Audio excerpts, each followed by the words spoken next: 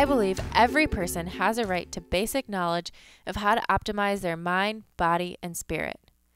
Here, I bring to you influential individuals and ideas to help you live a more healthy, fulfilling life.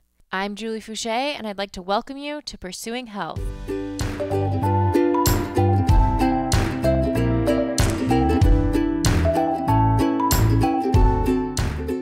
Welcome back to Pursuing Health.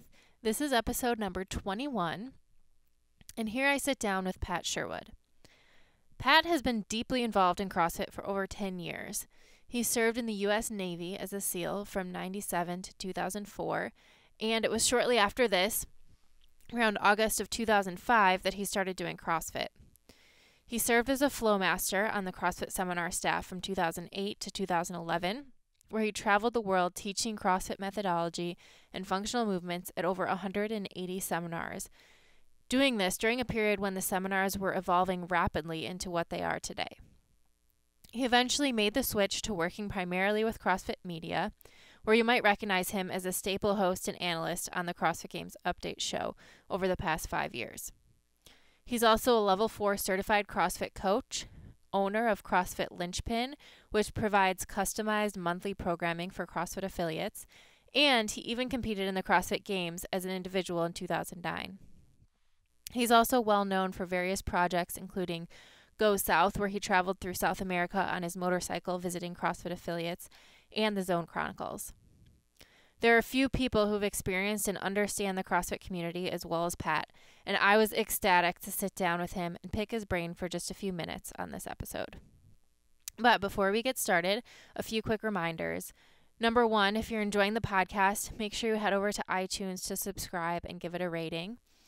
Also, you can head to my website, juliefouché.com, and enter your email so you can stay in the loop with the podcast and everything else I'm up to with my newsletter, which goes out every 2 weeks. I'm also always looking for inspiring stories to share. So if you or someone you know has used lifestyle to overcome serious health challenges, please send your story to me at info@juliefouché.com, and I'll select some to share on future episodes. If you're interested in training with me, check out my program through Beyond the Whiteboard. This is the actual training I do now, 5 days per week, 1 hour per day, and it's scheduled out for you minute by minute from warm-up to cool-down. Right now, we're getting ready for the CrossFit Games Open in just a few weeks. If you would like to try out the program yourself, visit beyondthewhiteboard.com/JulieFouché. So with that, let's get started here on Pursuing Health with episode number 21 on all things CrossFit with the one and only Pat Sherwood.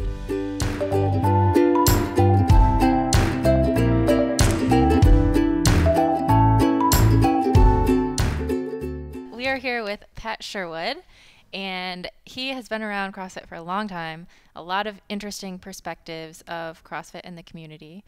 So I want to start, I love hearing how people got started with CrossFit. Okay. So I want to go back to the very beginning and hear how you first found CrossFit and what that was like. It was back in the good old deep end of the pool days. Okay. You know, where you just throw people in. But it was August of 2005, and I got a call from a buddy. I was on the East Coast. I got a call from a buddy of mine on the West Coast, Dave Castro, Okay. who were both in the Navy together.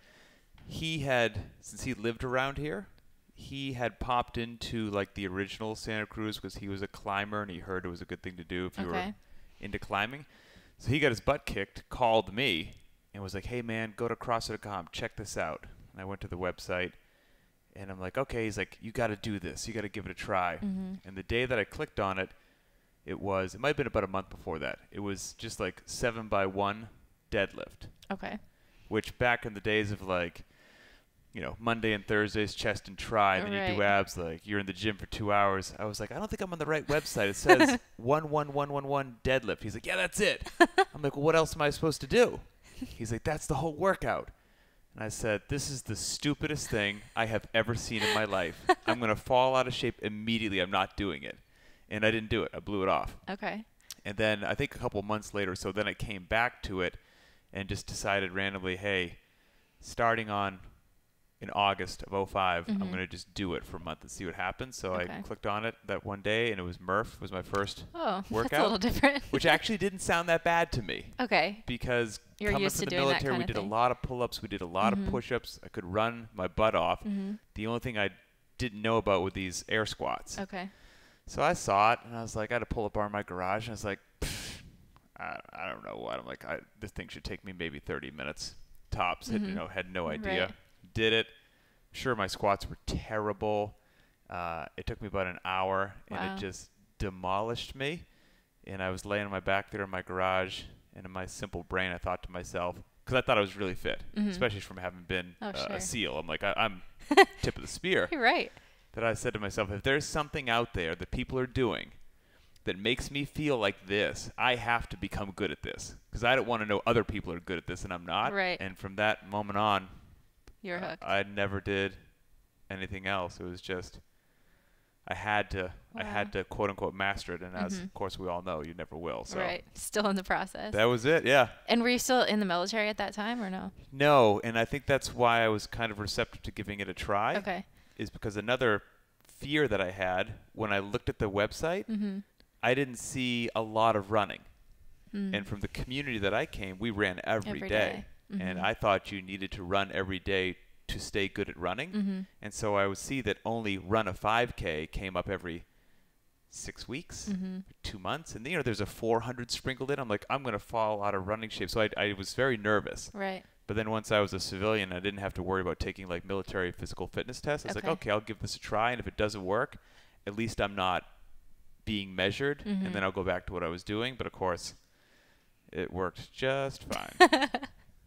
That's funny. So I wonder what would have happened if you had clicked the first day and it was something other than deadlifts, if you would have started it a little sooner. Yeah, I mean, but it's so funny. Like, it was just that, I don't know what it is about human beings is sometimes things that are just, we all think we know everything about everything, and I thought when I was back then, I thought I knew everything in the whole world. And I could immediately identify this entire methodology as stupid by looking at a website for 10 seconds, right? And I didn't even deadlift back then. Oh. I just did leg extension, I didn't do squats, I didn't do deadlifts. I just thought that was ridiculous meathead stuff. And so I was just I look back on my ignorant mindset, and I was just like, thank God you came back and gave it a second chance, because here I am, it's even my occupation these days. So it's kind of ironic. So you did the main site for a while, and at what point did you start getting more involved with CrossFit as far as seminars and? That was, so I started back then in 2005, and somewhere around there, maybe in later 2005 or 2006, I flew out to California and got my level 1 seminar. Okay. With now looking back at it, just like an OG crew. It had, Greg Glassman was there, Nicole Carroll, Annie Sakamoto, Eva T, Greg Amundsen. It was just like, these are the people that I've been seeing on the website, and I was just like, right. I always think my crew was great. You were one of my level 1 instructors, along with that's a riot. Boz and Chuck Carswell, and I always thought my crew was I remember looking like, cool. these are the people I've seen on the website. This is amazing. So I went out there and got my level 1. Yeah. And Dave was still out here in the West Coast, and he was getting more and more involved just from hanging around the gym, getting to know everybody. The seminar program was very small back then. And every now and then they would do one out on the East Coast, usually down in Jacksonville, Florida, or we did a lot in Charlotte, North Carolina. Okay. And I was in Virginia Beach, Virginia, so Charlotte was a very short drive. And just little by little, when there happened to be one on the East Coast, I would drive down and just help, And these were back in the days when we'd have 15 trainers at a level 1 seminar. Wow. It was like a gang. And I just showed up kind of like at a new kid at a construction site, really. I would just keep my mouth shut and my eyes and ears open and listen to all the lectures and take notes and watch the lead trainers train and try to learn from that and get Coach and Nicole coffee or whatever they needed from Starbucks and take out the trash. Those were my primary responsibilities. And little by little, I guess they were like, all right, you don't seem to be a total idiot. Like, can you maybe do this? And then I didn't mess that up. And can you maybe do this? And so little by little, it just kind of spiraled until it became just my full-time gig. Yeah. And you were on the seminar staff for a while as a flow master. Yes, what are some of the biggest things that you think you learned from that role? Wow. That's a good question. I'm actually shocked no one's ever asked me that before. It's arguably the best job in the world. It's really tough. It's deceptively tough. And, that's what I learned about it, because I would watch people in that role, and I've learned that if you watch somebody do something, I don't care if it's putting up drywall or potentially surgery or or public speaking. If they do it and it looks super easy, it's not that it's super easy. It's they're that good and they're that talented and they worked that hard to make it look effortless. And so I didn't realize initially how much there was to know and how much you had to be good at to stand up there and do that job. So that job to me was a constant learning experience. Constantly. You obviously had to know all the lectures, which covers everything from human anatomy to nutrition to physics to mathematics to programming to our methodology to everything in between. But you can't just memorize the lectures, because if you've got 50 or 60 people sitting in the audience, you've got everyone in the audience from regular Joes to, we literally had brain surgeons and physicists and everyone in between, and you never know whose hand's going to go up and dig 4 layers deeper or push back hard, and then you're the only one up there in the red shirt with this person with 28 fancy degrees that now has put you on the spot. And if you haven't prepared and done overkill with your preparation, you're going to look like an idiot in front of everyone and lose control of the seminar. And so to be able to really answer any question that anyone could pop up on any level about anything, I just didn't realize that even when I wasn't working, like you just work the weekends. Oh, right. That just must 2 be days nice. a week. You travel on Friday and you work the weekends. It's like, yeah, and you'll be wonderfully mediocre. Right. So Monday, Tuesday, Wednesday, and Thursday became 3 to 5 hours a day of just reading every book on every subject, on everything, so that when you get up there to give a 30-minute lecture, you just knew your stuff. And I just I learned more during that about what we do, human interaction, because you're dealing with all people, all walks of life every weekend. You're answering questions from them. You're helping them get through movements that they find challenging. You might put them through a workout, and everyone else is looking at them, and some of them enjoy that, some crumble down, and you have to pick them up and support them. And so it's almost like you have to have a minor's degree in like psychology as to how to deal with these people. So it was a really interesting, dynamic job. And the other part was there's the people that I was surrounded by, the level 1 staff, man, they just personify everything that I just said. They're doing that same research. They're doing all that. So they're so sharp. They're so on top of their game. It's that wonder crew that you never have to ask them to do anything twice. You never have to wonder, like it's just done how it should. So it kind of makes it hard. To work with other folks, because they're just, the level 1 staff is really, they're great people. Definitely. It makes that saying, like you become the sum of the 5 people you surround yourself with. And they're a good 5. Like they're a good average 5. Definitely. I always come away every weekend that I work feeling like just more inspired in general about everything in my life, not just, about CrossFit, but about everything. I just want to do everything better.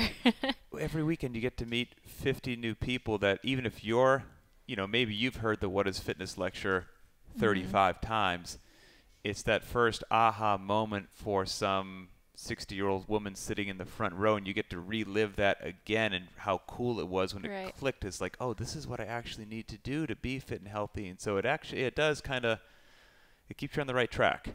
Absolutely.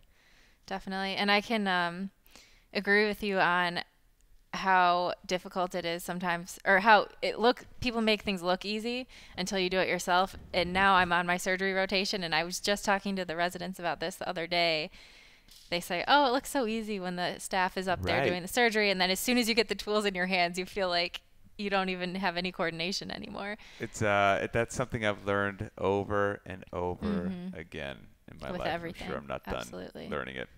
Definitely.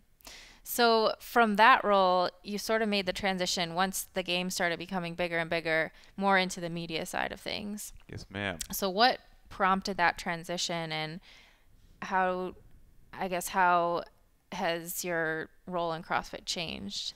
That, if I'm being brutally honest, that transition was prompted because I was just burnt out. Okay. Totally burnt out. At that point, I'd been on the road maybe a solid 4 years, you know, basically working every weekend except for Christmas and New Year. So you're 50 weekends a year. You're in a different country or city every weekend. So, you know, 200 trips in 4 years. And there are guys well beyond that now, like Chuck Carswell, Adrian Bosman, Todd Widman. I mean, they're over 300 seminars, if not approaching 400, and they're still on the road. That's impressive. I think what did it for me was my couple previous occupations, even before CrossFit, for military and contract work and stuff. I've been traveling since I was 21, like nonstop. So I think after then the 4 years of that, I was just like, I can't get on another plane. Need to be in one place for a while. So I called Dave and Nicole and kind of told them that. I was like, hey, you know, this is what I do. I want to stay with CrossFit. I love it, but I just I see that point coming. I'm not there yet, and if I hit that, it's not fair to me or the participants. Like they're not going to get the best me, and that's not good. And so it just happened to be right when the games was starting. And believe it or not, what was one of the things was I used to do those silly Zone Chronicle things on my iPhone, which back then, like back then where CrossFit media was, that was like a lot of media experience. So you got a lot of experience. You shot like 15 random shaky videos in your iPhone. So heck, let's put you on the desk. And so from knowing CrossFit, from I think public speaking, and then from the Zone Chronicles, and then being burnt out on flying, it just all those things kind of happened at the right perfect time, and I just got my foot in the door. Really, just lucky timing and luck. And now it's crazy to see how it's evolved and how large the media role has become in the games, but also just across the whole year and the whole season. The season is growing exponentially. It used to just be, you know, you'd have the Open, do the regionals, and then the games, and it was over. And then it just seemed, even though it's not true, it seems like the Open starts earlier every year, but it doesn't. We just need the preparation or the pre-interviews or the, you know, the promotional material that we put out necessitates for us the season starting earlier. And then it goes non-stop, you know, even when there's a break maybe between regionals and games, all that is prep for the games. And then once the games finish, you've got team series, I think, in very short order. And then, of course, we added the liftoff this year. And then you've got the invitational in December. And so there's really no break now. It really has grown to, it used to be you could do media on the side. You could have other responsibilities. And just when these few events popped up, you'd go work these few events. And now I always wondered when it would be. And now we're on the precipice of like, hey, this is what you do year round. And no complaints. That's cool. It's cool. So I'm also interested, now that you've had that experience working seminars and kind of bringing people into CrossFit for the first time, and now you're a lot of times covering the games athletes or the people at the very highest level. And a lot of people, now that the games are on ESPN, that's the way that they're introduced to CrossFit, or that might be the first time that they see it. So I'm interested in your perspective, what role you think the games plays in the grand scheme of CrossFit. Ooh. I think it's it's phenomenal for several reasons. It is the only legitimate, genuine test of fitness to find the top dog, male and female, period, end of story. Like that, no one else is doing that, and it is what it is. And so that's great just to see. That's great just to see, like, holy moly, like I just didn't know a human being was capable of that amount of work. That's fascinating. But then I think it's also a great just piece of marketing, really, for if you're an affiliate, to drive interest to people. See these amazing things happening, and they're like, what is this CrossFit thing? People seem superhuman, or I want to look like that guy, or I want to look like that girl. Or and now these days, if maybe a couple years ago was just you just saw the individual athletes and you're like, well, that's too scary, I couldn't do that. Well, now you see the masters throwing down all the way up to in their 60s, and then you see the teens. It's like, well, that's covering the whole spectrum. It's like wherever you fall, somebody's in there. You can relate. So I think it's a great motor to drive affiliate traffic and hopefully get members through the door. I think the only thing that has to be managed and the message needs to get out there is it can be scary and intimidating to a lot of regular folks that are, suffering from chronic disease or just, grossly out of shape or whatever, to say, I'm so far from that. Like, that's not for me. That's super intimidating. And those people might be reluctant to go find an affiliate because of what they see at the games. They don't understand the scalability component. So that falls on us at media to put out content and to find those people and tell their stories. So that, and people go, oh, okay, like that's the top of the top, but I can do the same thing they're doing just for me, and I'll greatly improve. So that's kind of what we struggle with. And I think I always love the commercials. Those are my favorite part of watching the games on TV. That's where we can tell that message. Right. I think you do a great job. The commercial, I don't know if it was last year or the year before, of the guy who was 100 or 90 something years old doing CrossFit. I've showed that to so many people because they don't believe it, that someone who's 90 could be doing CrossFit. And you're probably going to deal with this too in the medical community. They just have to change that mindset that it actually is for everybody. Right. One of our flow masters, you probably know him, Joe Alexander. Oh yeah. So Joe's incredibly intelligent, and his father is a physician, and so, physicians, of course, are very well educated, know it, and so they tend to think they know a lot. Right. They know everything. And so Joe's father was aging, and he was losing functional capacity. Okay. So Joe worked for CrossFit. He's like, hey, you need to squat, Dad. Like, you're in trouble. I don't care what your blood work says. Like, you're in trouble. Right. And, of course, his dad's a physician. And he was like, not going to do it. It's bad for your knees. I know. Everyone knows that. And so Joe tricked him, did a little meta Jedi mind trick. He's like, well, you sit down in your chair every day and you stand up. And his dad's like, yeah, it's fine. He goes, well, could I make a workout where we bring out a chair and you do 50 sit-to-stands? Yeah. And then a little jog and 50 sit-to-stands. And his dad's like, well, it's not squatting. That's fine. Sure, why not? And so our job is to find tricky ways to get just for them to try. And then after they realize that, they're like, oh, I was squatting, wasn't I? I feel pretty good. Okay. And then their mind, instead of going from closed, it opens up just a little bit. Right. And so, yeah, and we get to tell those stories a lot during those commercials at the games. Yeah.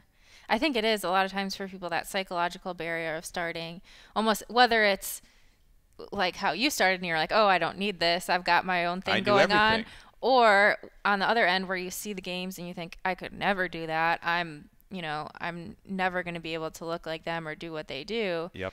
But to be able to break down that barrier and show what is possible and how scalable it is, that's the challenge. And everyone's at a different point in their life. I mean, I have no interest in me personally competing anymore. I'm now looking to the future, and I just want to live as long as healthy as I can. And I've had some motorcycle wrecks that have been very bad to my body over the years, so I have to scale the heck out of things, which is a swallowing of pride.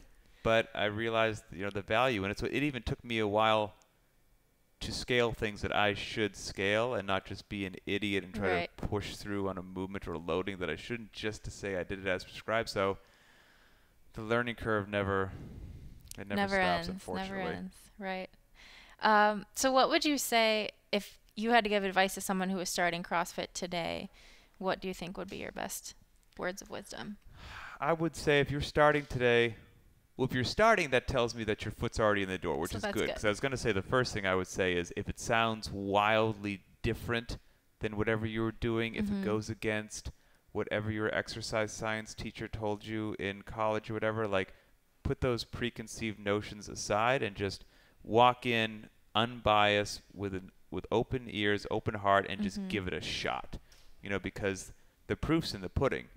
If you give something 3 months, if you look better, sleep better, feel better, I'd have to say it works. It's working. If 3 months later it doesn't. So CrossFit's one of those things where it's really tough to you can explain it. We did it for a living for a long time. but it has to be experienced. And so the best thing you could do is just get on the affiliate finder map, find your local affiliate, get in there, and just dip your toe in the water and trust them and just and hold on. Give it a shot. Yeah. Do you think that advice is different from what you would have told someone back in 2006 or 2007? Oh, yeah, wildly. So I always say, you know, yeah, you can use this. I don't care. There are things I would do with my friends that I would never do with a paying client. You know, my friends, I want to really see them get messed up and laying on the floor, you know, vomiting. I would never do that to some poor client that walked in, you know, overweight or whatever it is. But your buddies, they have a wider strike zone. So back in 2006, in 2005, there was a lot more just deep end of the pool. It's like, you're not sure what CrossFit is? Like, and you would just dose them up with Fran and watch the wheels come off, and you're like, that's CrossFit. and today, that's not really appropriate. It still might be incredibly entertaining, but not appropriate. Today, the best thing is, honestly, if I had somebody new, I would want to scale and modify something so much so that the next day they came in and told me, hey, you know what, you could have given me a bit more. Like, that would make me happy, not the next day I'm like, hey, why didn't you show up? And they're like, I could barely walk because of what you did. That's what I would have done in 2005. That would have been my success. So now it would have been like, yeah, like it's nice, slowly, incremental, dosing it up and keep them coming back. Smart. Very smart. What advice would you give to someone who wants to start competing in CrossFit? Ooh. Man, wants to start competing. Well, I don't want to give away the secret training because we all know there's a secret program that if you follow it, you're going to be amazing. That would probably be exactly what I would tell them. I'm not an exceptional athlete myself, but I'm very lucky in the fact that all I do is talk and immerse myself to incredible athletes, and they're wonderful enough to tell me and let me peek into their lives and see what they're doing. And I'm not going to betray anyone's trust when I say that none of them are doing anything secret. None of them. As a matter of fact, I won't say any names, but the ones that I think won't do well are the ones that are overcomplicating things and chasing some metrics or markers that are they're just not chasing. Is more load going in the bar? Is time domains improving? So I would say it's the CrossFit Games.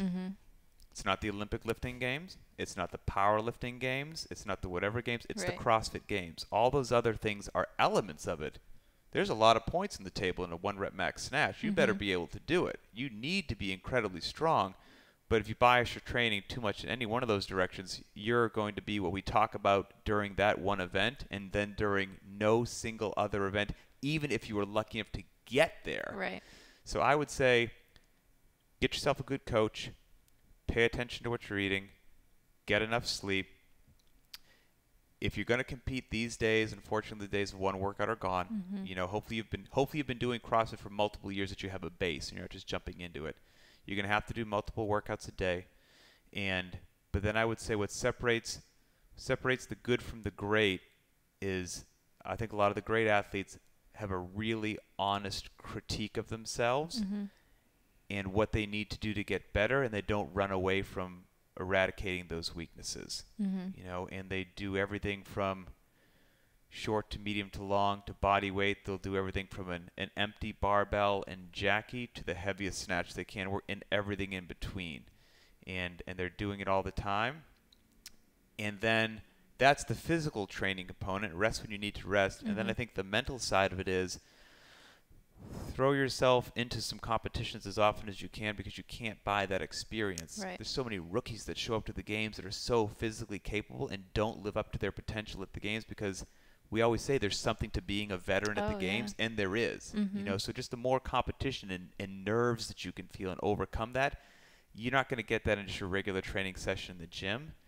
And then it will also teach you, you know, you'll get no rep when you thought it was totally unfair. You'll have to overcome it. You know, inclement weather, you're not going to have your gear. And you'll just become what I hope to be as a competitor, very compliant. Like I think that's one of Froning's biggest deals is he never complains about whatever it is. Change the work at the last second, he doesn't care. The answer is always yes. Hey, this is what the work is. Okay. Sure, let's do it. You know, and it's not some people like, oh, that's not in my wheelhouse. If some people always probably have things they prefer, things that they're better at, Mm-hmm. but you want to get away from that wheelhouse by working those weaknesses. So just Becca Voigt, right? Right. I mean, just what does Becca Voigt excel at? I don't know, but she's good at everything. Everything, yeah. And we see her year after year, so that's kind of what I would chase. That was fantastic advice. Oh. I think you nailed it. Covered it all. Do what I can. Yeah. Okay, you talked a little bit before about some of your motorcycle accidents and scaling now. And myself, having recently recovered from an injury and talking to some other, like I recently talked to Scott Panchik, who was recovering from an injury, and about how much you learn from that process and how much you have to kind of swallow your pride and take a step back to move a little bit forward in the long run. So what did you learn from that process? And how do you think that that's helping you now as you move forward long term? I learned, so the most recent one was, I've done a lot of stupid things on motorcycles. I've been hit by cars. Oh I pitched my myself gosh. over handlebars at 60 miles an hour. Been ejected 85 feet, and the paramedics found me. I don't want to hear about Like, this all stuff. kinds of stuff. But the last one was last year. I was in the woods and separated my AC joint, like level 5, like bad. And I've got a lot of concussions too from motorcycle wrecks. Probably the worst concussion I've ever had. But that tearing of the AC joint, man, it just, I've been extremely lucky in my previous accidents where I've been banged up, but I could still somehow, through the grace of God, never broke any bones, never did anything. I don't know how. This one was the first time that like I ripped my arm off and couldn't use this, and so my mobility, my functionality was greatly reduced, and I had such an appreciation for all those little things. Right. Like, I couldn't put on my socks. Right. You know, anything which occurred in a bathroom was horrible. Right. You know, all those things Taking you a just take shower, for granted. yeah. I was like, I don't care what my snatch number is. I don't care. Like, I just want to be able to live my life Right. pain-free and with a full range of motion in my joints and for the rest of my life. And so I had to scale a whole bunch of stuff, do a bunch of one-arm stuff, you know, to get back. And then even once I got back, I think I've just done so many bad things to this arm for so many years that, like, I don't really go overhead anymore. I was known for having a terrible overhead position for years and years, and I think this was the straw that broke the camel's back, that no amount of rolling or bands, it's just like, we're done. Right. And so I do like dumbbell thrusters to go overhead because Okay. I can, if this arm has to like go out in a weird position that's pain-free, I'll let it. But with like a barbell forces it, and that's no good. Okay. So I've just tried to get in a pushing motion, and I'll do a bunch of push-ups now. I do bench press. I do ring dips. You know, so I try to get in pressing I can in anything other than the overhead, and haven't lost, since I wasn't great anyway overhead. I haven't lost that much, and now I'm just a lot more willing and ready to look at a workout and go, I'm going to change it this way, you know, and I must admit, since I've been doing that, I always had a bad neck too, a quote-unquote bad neck, even before the AC joint deal. And now since I stopped going overhead, which was a position, like I said, that has been bad for years and years, my neck has never felt so good. Even though I got the concussion in the AC joint, it's felt better than it has in years, which is obviously directly related to me finally making some good decisions, swallowing my pride, and realizing that even if I do have to eliminate a couple of these movements from my repertoire, you know, we're still doing 210 other movements in CrossFit, and I haven't noticed any degradation whatsoever in my quality of life. My quality of life has only improved because my neck doesn't feel. Now, if I wanted to compete in Masters, there's no way that I could because I'm even worse overhead than before. But since I'm not looking to compete, again, that's another just like me reassessing where I currently am in my life, and doing that has been a very good choice. I think that's a good measure to look at. Okay, where's my quality of life? Instead of a lot of people maybe get caught up in the competition aspect and can I do every workout RX, when maybe it's better to just step back and say, okay, what's going to get me the overall best quality of life for the next 30 years? You Competition training is, people are insane with it. It appears, not that you can go by social media and everything, that I think I might be the only person in the world doing one workout a day and going home. Like maybe you are now that you're not competing anymore, but like everyone seems like they are doing like a workout that I would consider a crushing workout, like a full, like the sevens or something terrible, right? They'd be like, oh, that looks like a good little burner. Let's do that in the second sesh today. And I'm like, what? Right. Who are these people? Right. You've never been to regionals, so I think you're doing something wrong. Or maybe you just love working out. And if you love working out and that's what brings you joy, then hey, rock on. But it seems like there's a lot of people training for competition that I just don't know. It seems to be like the new thing. Like one workout a day is old news. Right. I have to say I love going back to one workout a day. It's fantastic. Welcome to the club. I feel much better. My body feels better. I definitely enjoy it a lot more. I'd be curious to see with someone like you, because we obviously have very detailed data on what you've been capable of doing for the last several years, from metabolic conditioning to snatches to whatever, with a high volume of training. To now you going to one workout a day, getting 15 other things on your plate, maybe not hitting with the intensity that you want every now and then because your sleep's messed up, whatever, and seeing how much do you retain on doing a reduced volume. It'd be really fascinating to check back in with you in like a year or two and have you, test do it some workouts again and see. Yeah, I mean, you obviously wouldn't be at your regionals or games level, but you'd still, I bet, complete the workout. It might just be instead of a miserable 18-minute chipper, it was 1945. Right. It's like you're not going to bump into anything in life that you're not going to be able to do. Still okay. That's the plan. Yeah. Exactly.